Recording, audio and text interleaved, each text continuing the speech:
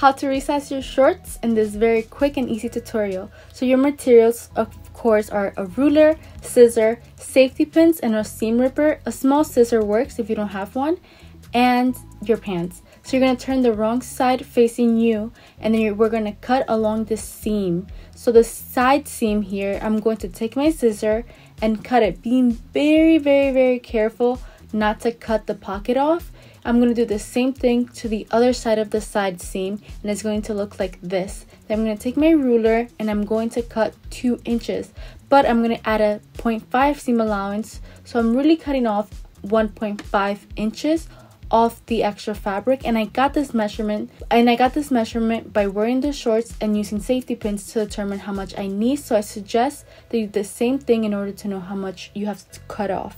Then the next step is the pockets. So you take off the pockets after you're done cutting the side seams, and you're going to cut the pockets to turn them into side pockets. Before, it was a different type of pocket that didn't really work out for the resize, so I cut it in 2 layers, and then I'm going to attach it to the front side of the shorts. So just like this, lay your shorts right side facing you, and you're going to do a top stitch by sewing along the side here, sewing 1 layer of the pocket to the front, and then you're going to repeat it in all 4 sizes.